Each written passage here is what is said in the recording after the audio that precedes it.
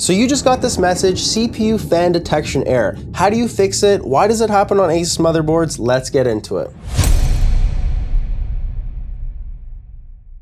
So as soon as you see the screen, it does say press F1. We're gonna go ahead and enter into the BIOS and we're gonna go ahead and fix this up.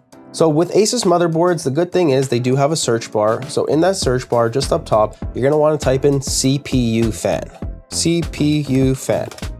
Perfect. You'll see two different things. You'll see CPU fan speed up top, and at the very bottom, you'll see CPU fan speed low limit.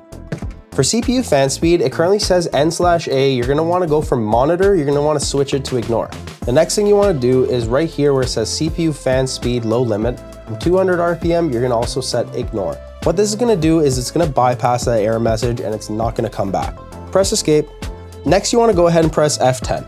F10 is gonna go ahead and save and reset your system. It's gonna save all the changes that you just made. And if all goes well, we should be able to bypass that CPU fan error message and just go right into Windows.